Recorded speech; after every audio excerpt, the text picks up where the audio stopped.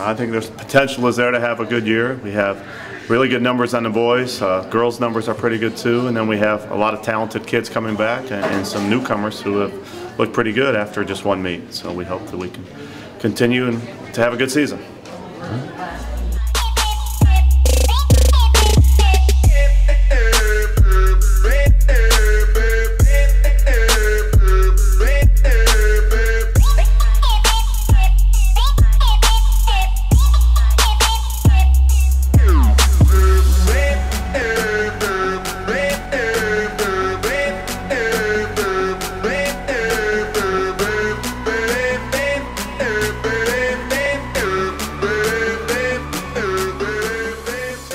The best thing about track would have to be passing people and seeing the reactions on their face, because you just like run by and they're like, what the heck? And then you're just like, oh yeah, and you just keep going.